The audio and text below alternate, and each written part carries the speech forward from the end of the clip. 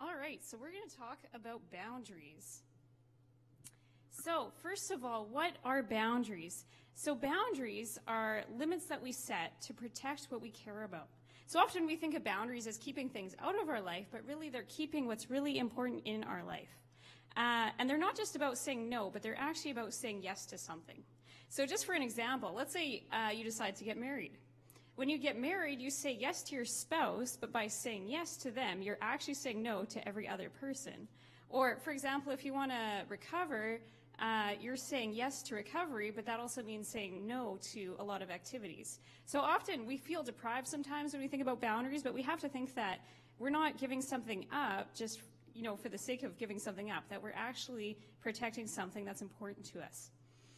So boundaries are definitely a huge issue for recovery. So for people who are trying to overcome addictions, we need all sorts of boundaries in order to stay sober from, whether that be drugs and alcohol or a sexual addiction, a gambling addiction, a shopping addiction. There are things that we're going to have to restrict ourselves from. The other issue with boundaries, though, is that we talk a lot about complex trauma. And the thing with trauma is that affects every aspect of our life, and a huge area is our ability to set boundaries.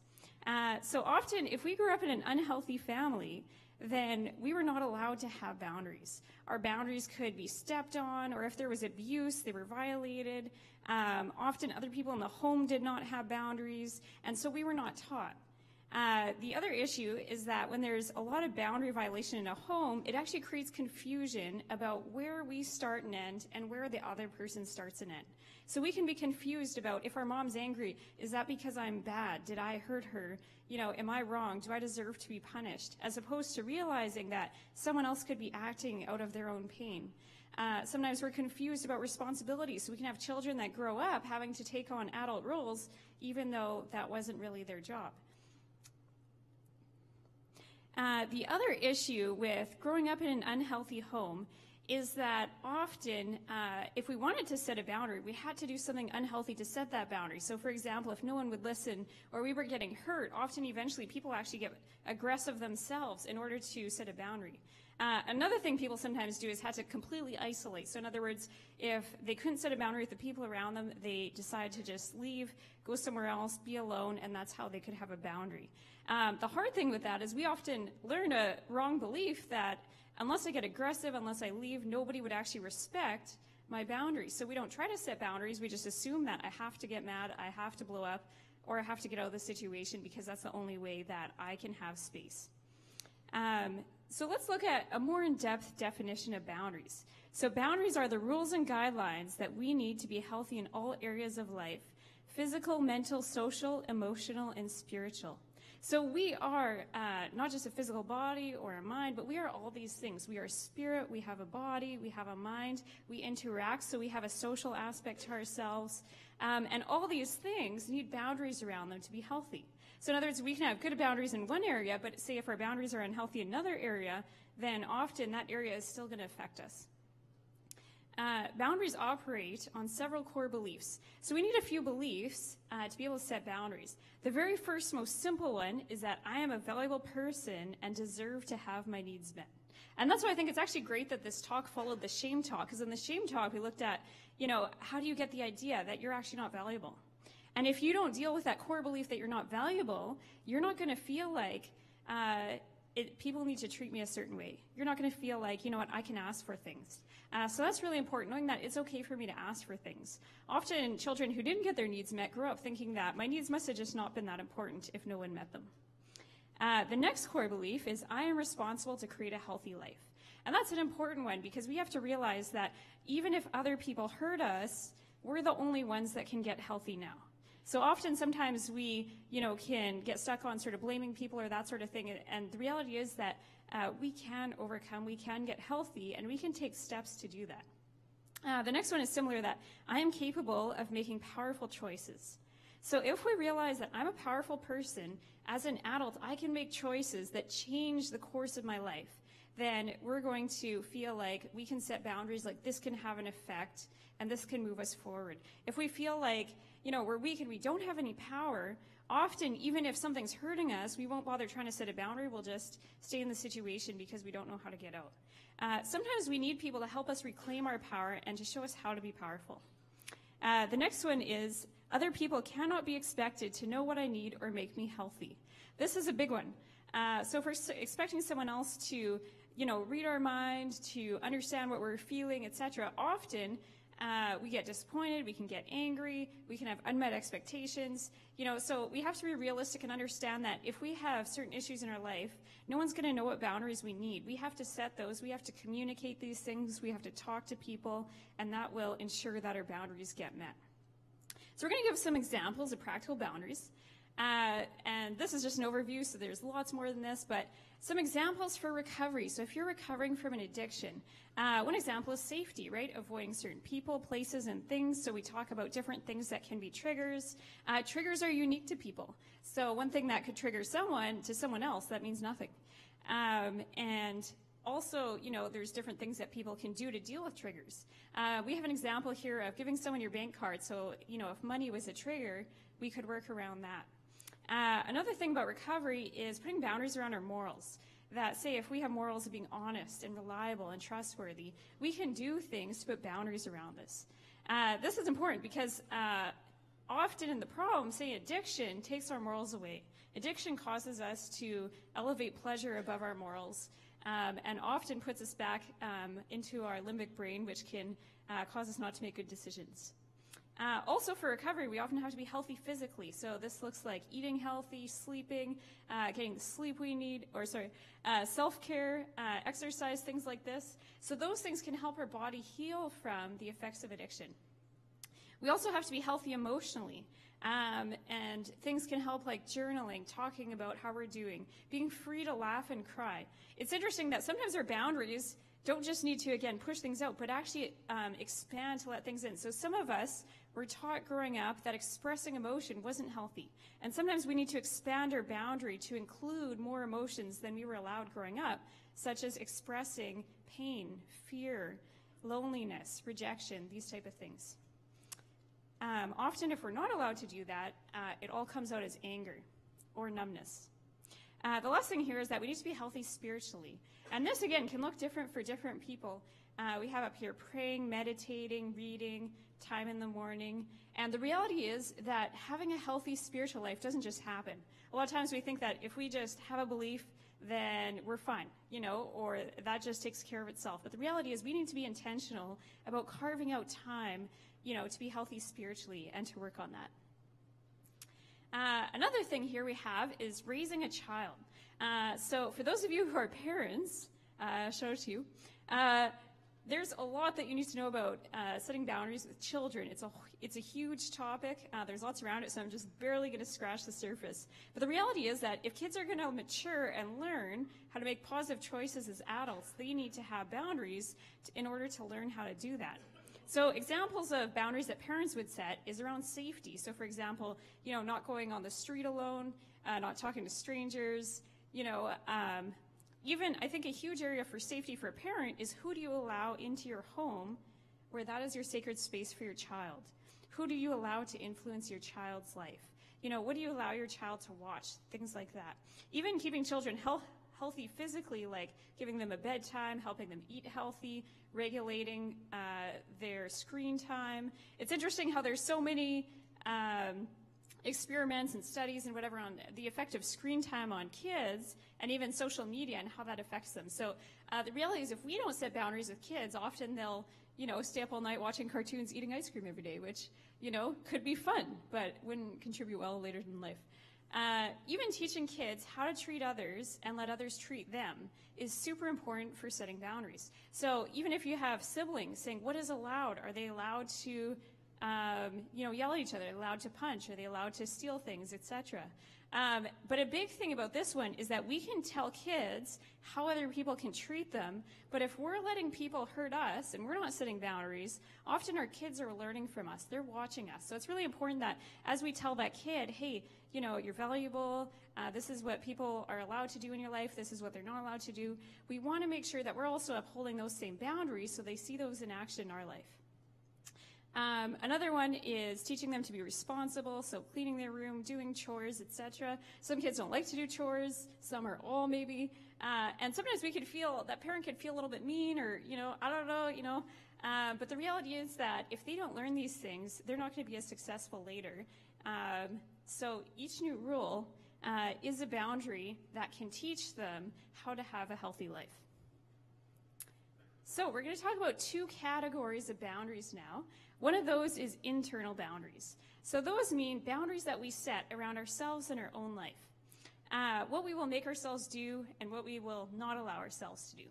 And internal boundaries require self-discipline. So for example, if you want to go to the gym 3 times a week, and then you feel the laziness encroaching on your gym boundary or your gym rule, sometimes it takes a self-discipline to put your foot down and say, I'm going to do this regardless of, what's happening here. The other thing is that we often need to develop life skills that can help us have boundaries. So say, for example, if we've never had boundaries around our money, we might need to, say, take a budgeting class or explore some financial counseling so that we can learn how to have those boundaries if that was never something that we were taught. Even time management really is a skill that sometimes we actually have to be taught. As far as external boundaries, this is what we won't do to others and what we won't allow others to do to us. So we have to have boundaries with other people. And there's a couple of things we have to know before we do that. One is that we can't expect everyone to know what we need or have the right motives. So sometimes some of us could be naive sometimes and think that, hey, everybody, if I meet someone, they seem good, they must have the right motives. And we get hurt and disappointed when they don't because we let the relationship happen too quickly. Sometimes we're really surprised and angry if someone tries to manipulate us and we think, how could they do that? Don't they care? Why would they be like that? And the reality is, rather than being surprised when it happens, we need to prepare for all types of manipulation. So actually help people become immune, in a sense, to manipulation so that they have the skills to say, hey, this is what's going on. This is what you're doing, and, this is what I'm going to do. So you can stay calm and you can stay relaxed if you know that none of the tactics that someone's going to bring against you are going to work. So we have to learn a lot of skills for assertiveness and communication and conflict resolution to actually be able to set boundaries. And sometimes it really is just a lack of those communication skills that prevents us. So boundaries protect us from harm. So if you see this, no one would say to themselves, I really just wish those guardrails were gone. Like, those are so annoying. Just take them away. No one would say that, right? Because there's Cliff. Scary stuff. So the reality is, boundaries keep us from getting seriously hurt. And it's interesting because sometimes we have a misunderstanding of freedom. We can think freedom is being able to do whatever you want all the time. That's freedom, right? The reality is I've worked in the addictions field for a long time, and one thing I noticed was there were some people who did just that. They said, I'm going to have as much meth as I want, I'm going to sleep around as much as I want, I'm going to make as much money as possible. And those people eventually would come to us as some of the most empty and broken people that were in the most pain, the most emotional pain. They would say, this didn't make me happy. It was so unfulfilling. And the reality is that I define freedom as the ability to choose the best option in our lives every time. So sometimes if the best option is recovery, then freedom means being able to choose recovery, right? If the best option is loving our kids, freedom is the ability to do that without being enslaved to something like addiction, right? So addiction actually enslaves us. It doesn't actually give us any freedom. And if we don't do that, we often experience painful consequences, and often it's not worth it. And those consequences are there to teach us, hey, this is the road, this is the path, walk in it. So we should learn from those consequences and say, hey, we don't have to repeat this, we can do something different. When it comes to external boundaries, we need to know that we can be in charge of how close people get to us. Sometimes people feel like relationships just happen, or someone just walked in over my boundaries and there they were, The reality is that we have to, at every step, set the limit with people as far as how close can they get. We also have to limit their access to us. So the closest people to us should have the most of our resources, and as we get further away, they should have less resources. So that way, we're in control of that. I've had people come to me saying, so many people asked me for money this week, now I'm broke, and I've had to say, let's look at how much money do you have to give, and let's look at helping you limit, that option for people. So we need to have beliefs to also have boundaries with other people. One belief is that I am not responsible for other people's actions or behaviors. So for example, if I set a boundary with someone and they go out and use, that's not my fault. I know that I'm not responsible for that. Now, they could feel hurt by something I do, and, in a sense, I might want to make that different. But the reality is if someone takes an action, we don't have to take the blame or feel guilty about that. Another good example is anger. Often people feel like, I don't have an anger problem, there's just stupid people around, right? The reality is that, if you punch a wall or you have an action, that's you, right? That's not the stupid people punching the wall, that's on you, right? So often we're quick to kind of throw it back on someone else, and the reality is that our actions, our behaviors, our choices are us. The other thing is that we have to believe, to set boundaries, that other adults are powerful, resilient people that are capable of growing and maturing. Often, if we see someone as a poor, pitiful person that we have to stoop in and rescue and save because they couldn't possibly survive without us, it's going to be very hard to set boundaries. The guilt will typically kill us, and then we'll just give in, right? But if I see someone as, you know what, you can overcome this, you can get through this, you can grow past this, I'm going to be able to set up a boundary. Even with anger, if I think that this person can never learn to be better than this, I might make excuses for them. I might cover for them, as opposed to saying, I think you're capable of more. That actually empowers someone and actually gives them dignity. So that's really important. Another core belief is that we're not mean or bad just because someone else is upset.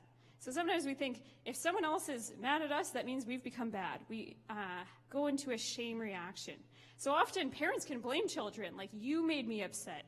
You made me anxious, you made me this. And so as soon as in a conversation someone starts getting upset, we think that we have to drop our boundaries to fix it. The reality is, I had a very good quote from someone who talked to me and helped me through setting my own boundaries, and they said, feel guilty and do it anyways. If you're super empathetic, you just will feel guilty, so just accept that. Be like, the guilt is going to be part of this, and I'm going to feel the feeling, and I'm still going through with my boundary.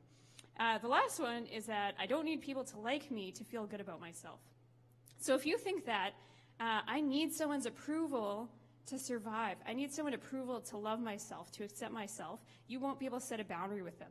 If you're still hanging on. So often we have adults that, could be late into adulthood and still aren't able to set boundaries with their parents because even though they've grown up, they're still wanting that approval. They're still wanting that love. And so when the parent is hurting them, they're not able to say, I'm not going to accept this because there's that fear of losing the relationship. This often happens in partner relationships too, right? Where there's that fear, if I set a boundary, they might leave. And sometimes we have to look at how do we survive that? How can we cope? And to know that we're also strong, resilient people, and we're also capable of growing and changing. All right. So if we had strict or abusive parents, we tend to resist and rebel against any type of authority, even if that person cares about us. So that's an interesting thing that happens, is that often if parents were very strict about boundaries, some parents had no boundaries, some had way too many boundaries, then often we're like, rules, and we kind of run from that. So the tricky thing is that sometimes if we had unhealthy authority and then someone tries to give us a feedback, we start to move away to reject that feedback. So part of it is becoming open to receive feedback, becoming open to healthy people in our lives that would actually share with us. Because sometimes people have so many boundaries that they don't actually even let a healthy person in. So sometimes we actually have to remove a couple of boundaries so that we can have healthy people in our lives. The other thing is that a lack of boundaries creates actually insecurity. So if people don't know where the boundaries are, they tend to actually not feel safe. There was an interesting experiment where there were kids at a school, and they basically said, we're going to be super progressive, and we're going to take all the fences away because we don't want these kids feeling like caged animals. This will be great. Everyone probably knows where this is going already. But anyways, so they took the fences away, and what happened was all the kids in the schoolyard played right in the middle. They didn't play with the structures on the side. They didn't play soccer with their friends. They were like huddled in the middle of the schoolyard, and they said, well, this is really odd. You know, we wanted to make them free to roam around, and here they're all, you know, hiding here. So they actually decided to put the fences back up. And then what happened is kids would play right to the edge. They'd play soccer, they'd use the structures, they'd play everywhere because there was a safety in having that boundary. So the reality is that boundaries actually make people feel safe. Often people resist them at first, but if there are no boundaries, people feel floundered. They feel confused, they don't know where the limit is, and they don't feel safe.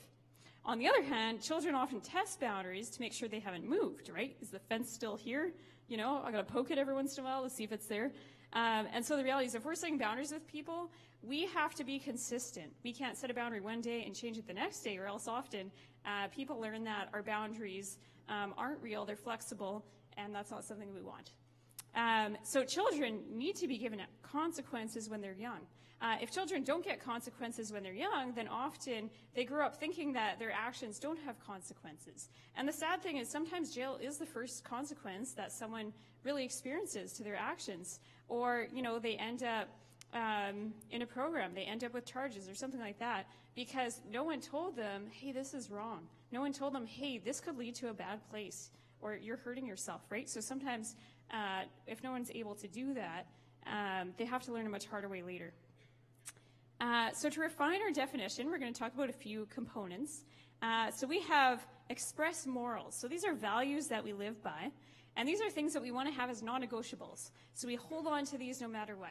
And if we have certain values and morals in our life, it's really important that we're careful around people who want to take down our morals. So in other words, if I want to be an honest person, a faithful person, and someone's encouraging me to leave that, I need to put up some boundaries right off the bat.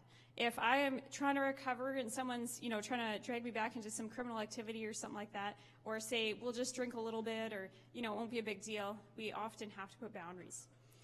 So these cover all sorts of things, which I won't get into all of them.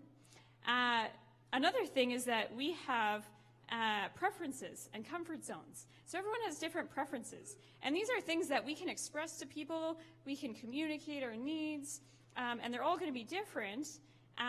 But the reality is that we can sometimes bend them a little. So say, for example, one thing in marriage we talk about, or in relationships, we talk about love languages. So some people like physical touch, some people prefer to have words of affirmation. In marriage, you might have issues like who does what chores, you know, who does the cat litter, who, you know, cleans the bathroom, all this kind of stuff. And this is preference, right? So often with these sorts of issues, it's about coming to a compromise, respecting what both people think, and finding a midway point. The last one is personal safety. So sometimes something might be okay for someone else, but not for me. So it's not necessarily moral issues, but they're things that we might need to set just because personally they can be hard for us. So one is social media, watching the news. I personally like watching the news, but every once in a while I have to take a break. Same with social media, you know, how much can we volunteer? Going to a family gathering, you know, say where there's alcohol, might be okay for someone, maybe not for someone else. Even taking on new projects. So there are things like that where even though they're not moral issues, we need to know how much can I handle, right? How much am I capable of without burning out? And so if we take on way too many projects, even though those projects are great, at the end of the day, we can be left exhausted. Just like if we do so many social activities all the time, that can burn us out.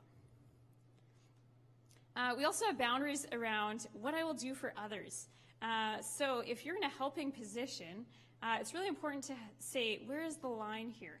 And there's a quote from Henry Cloud, which I like, which is your helping helping? In other words, sometimes we have to just evaluate our helping. Is it useful? Is it not? Examples are, do you lend money? What situations do you lend money? Who do you lend money to? Giving people a ride, giving them cigarettes. Cigarettes are a funny one, typically in rehabs, comes up a lot. You know, giving people your phone number, going out for coffee, you know, all these sort of things.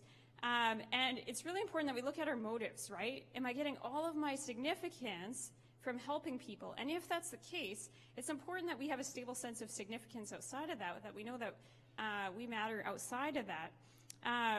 The other thing is that if we keep giving and rescuing people without any boundaries, we actually keep people weak and immature. So in other words, if I keep paying someone's rent, even though they could hypothetically find a way to do it or find some other resources, I actually prevent them from learning how to problem solve. I prevent them from learning how to take that on themselves. So sometimes it's good to teach people skills, to resource them, to help motivate and encourage them and tell them, you know what, you can do this. I'm going to be here to support you, but you got this.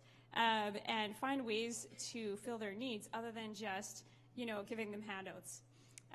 If we don't do that, often people, start out really strong and they end up feeling used, they get resentful, and they feel like a victim again. So if you're feeling like a victim because you're helping, because you're giving out things, it's important to look at that and say, rather than resenting these people, what can I do differently so I don't feel this way at the end? In order to do this, we need to be honest and really self-aware, because we need to know, what are my skills? What are my giftings? What is my maturity level? How do I know when I'm getting burnt out? So we often talk about self-awareness, and one thing is to know the signs of when you're giving too much. Is it that you have trouble sleeping? Is it that you're eating too much or too little? Are you isolating? Are you getting irritable? So there's different things that we can know to ask ourselves. Do we have the slides? Okay. Somehow I can't read my screen, but that's okay. Okay, so we are going to talk about boundaries in the Bible. So what does God have to do with boundaries? It's really interesting. One time I had a client come up to me and be like, are boundaries even in the Bible? Like, what are you guys teaching? And so I thought, I should really look into that. That seems important. So the Bible has many boundaries, actually, that help us live a healthy life. So they're all over the place. They explain to us how to be intimate with ourselves, how to be intimate with others, and how to be intimate with God so that we can live the best and most satisfying life possible. However, people often misrepresent God as somebody who is an angry tyrant with lots of rules so we don't have any fun. As long as you're not having fun, it's okay. And so we often, grew up in a church or, heard from parents or, grandparents that, you can't do this, you can't do this, you can't do this, you can't do this. And we concluded that that's clearly all God's agenda is to basically restrict us. The other thing is that often we see God through the lens of unhealthy authority figures. So in other words, if we had a dad that was distant, that was cold, we might see God as someone who's way out there, he's not approachable, we can't know him. If we had a dad who was angry, who would react, we might see God as kind of a threatening, intimidating person who could lash out and get us any time. So really the parents that we had often create a lens through which we look at God, and that lens can be distorted. And also people in the church sometimes can hurt us. They can use their power to abuse us, and that can create an unhealthy view that God is not safe and that he will not protect us. So right off the bat, it's important that we actually address this stuff. I actually encourage people, if they have issues of spiritual abuse or ways that they feel they've been hurt by God, to even get help, get counseling around that, because that can prevent us from getting one of the most powerful resources in our life.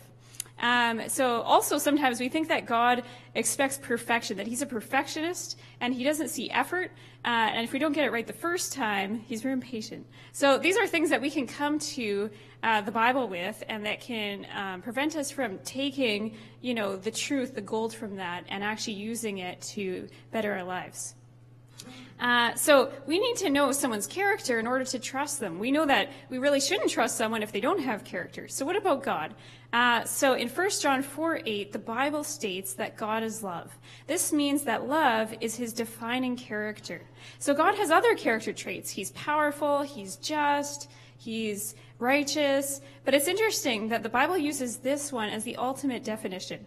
So even when God is acting in justice, this is through the filter of love. Even when he's showing his power, it's through love. It's not apart from love. The other thing it says is that God is light, and in him there is no darkness at all. I looked up in a commentary about what the light and the darkness were referencing, and for light it said wisdom, knowledge, holiness, and happiness, and for darkness it said ignorance, imperfection, sinfulness, and misery. So light signifies truth. When you turn a light on in a room, you know it's there. It also exposes things.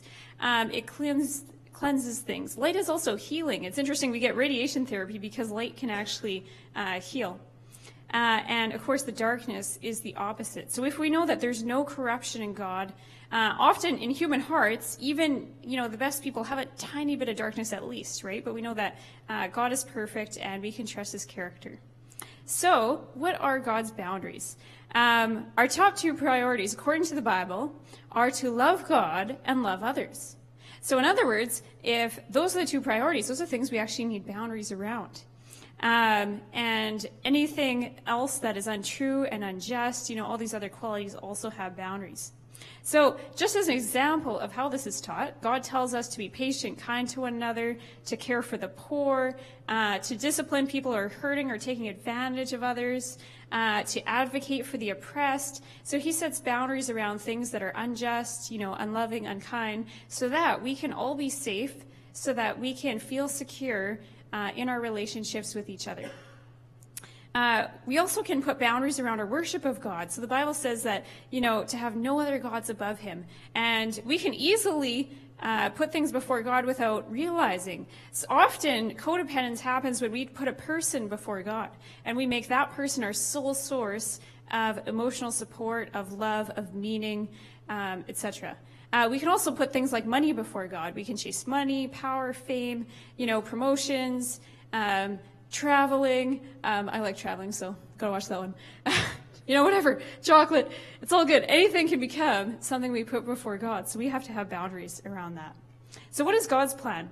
So God's plan is to restore our connection with each other and with him and to heal the land.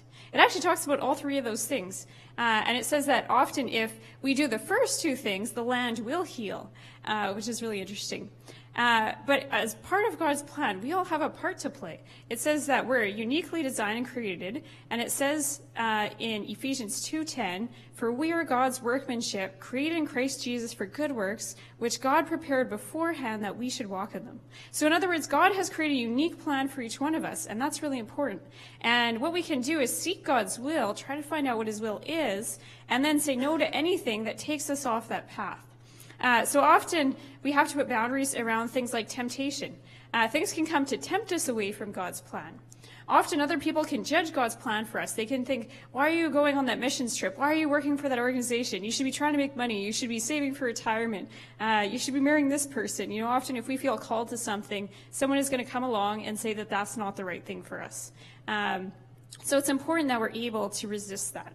So what about Jesus? Because in the Bible, Jesus is our role model. He's supposed to be a person that lived his life out perfectly that we can look to. So did Jesus have boundaries? It's interesting because I had someone come to me and say, I can't have boundaries because Jesus was a martyr and I'm supposed to be like Jesus. So I had to clear that up and say, even though Jesus was a martyr, he said, I choose to give my life. So he knew that that was a choice he wanted to do because he wanted to fulfill God's will. It wasn't something where he felt like it was taken from him. So let's look at his boundaries. First, he had a boundary around his relationship with God. So Mark 1:35 says that Jesus got up early before the sun rose and went alone to pray.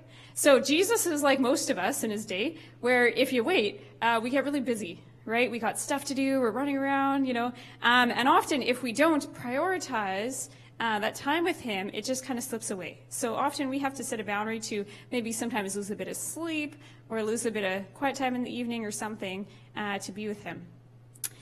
Jesus also gave people in his life different levels of access to him. So not everyone was allowed the same access. So for example, first he had the crowds. So when he would go to a city, a crowd would gather and they would all hear him. He would say a message and they would hear it. And then he would leave to another city, right? So that's one level of access.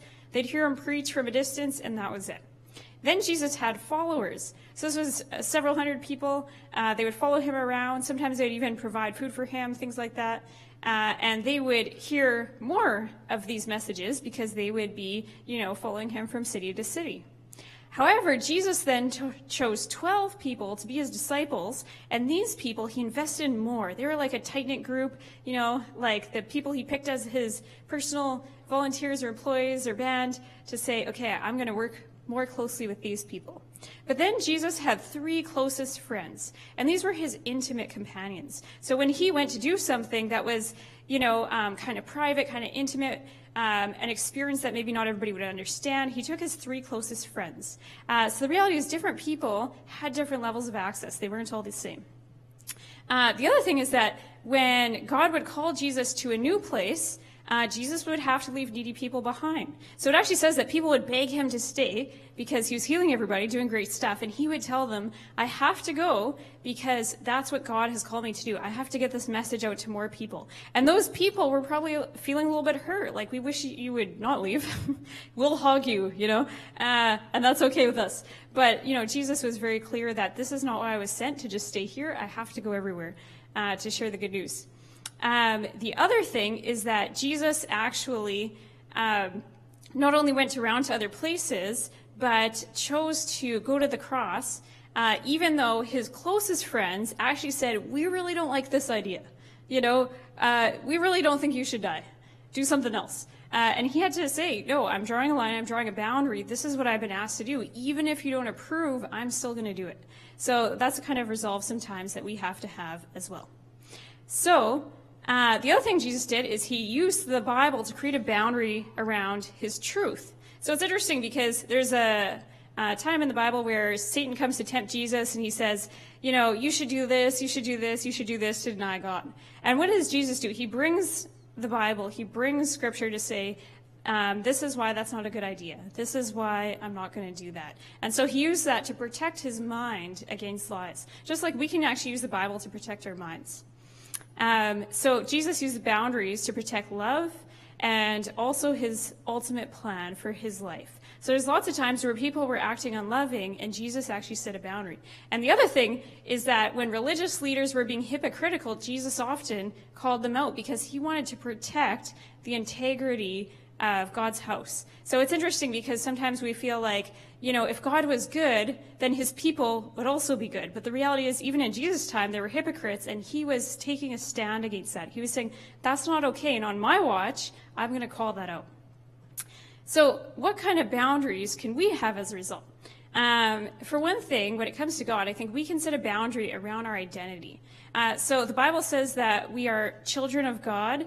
There's a really interesting verse that, stuck out to me a long time ago that said, even if my mother and father reject me, the Lord will accept me as his child. It's really interesting. If you're into tattoos, you know that tattooing your palm is really an intense and sacred thing. Often people don't do it, but it actually says that he's tattooed our name on the palm of his hands, that, we're always before him, we're always on his mind. And so if we know those things, and then a lie comes in from shame, and it says, you're not good enough, you're not valuable, nobody cares. And if we have this word of the truth, we can say, no, God cares. If you feel like, I shouldn't feel this way, I'm too broken, I'm too stuck, we can take the Bible and pull up a verse that says the Lord has compassion and he's close to the brokenhearted, right? And that he doesn't just see a messed up person. He says, I want to invest in this, that you're mine. So the other thing is that we sometimes need to ask ourselves questions and just take a little bit of time to evaluate. So I've left a couple of questions here, and I'm just going to go through them. And one question is, what boundaries do we need in our lives to put God first? What's getting in the way? For some, it might be that, we just want to zone out and watch TV after work. For some, it might be that, we just haven't really picked a place to, go for church or something like that. It can be different for everybody. It doesn't even have to look like a church. But there's all sorts of ways that we can start to build that into our life. The next thing is, what boundaries do we need to make love a priority? So if God said that love is his top priority, and we allow things in our heart like hatred, resentment, bitterness, selfishness, these things crowd out love. I was talking to someone recently about how, if they have hatred towards someone else from their past, the problem is they carry that into every relationship they have now. So even if they don't hate people now, that hatred is all they have to give. So often if we get rid of, these other feelings, we're a healthy person to give someone else love, to give someone else kindness and goodness.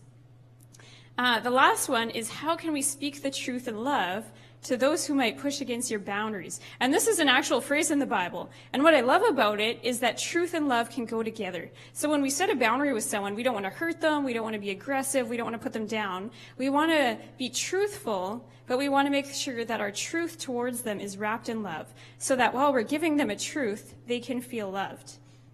And that's the end of that. So I'll let you guys think about that and hope you grow. And I'm just going to say a prayer for us all to be able to grow in this thing of boundaries. And it's interesting because in my own life, I would say that I probably didn't learn how to set boundaries until I was an adult. And even now, I feel like I'm constantly learning just a little bit better how to set boundaries. So I think this is one of those things that we're always in the process, we're always growing. So don't beat yourself up if you try and you fail. Just keep at it, and we can ask God now for strength.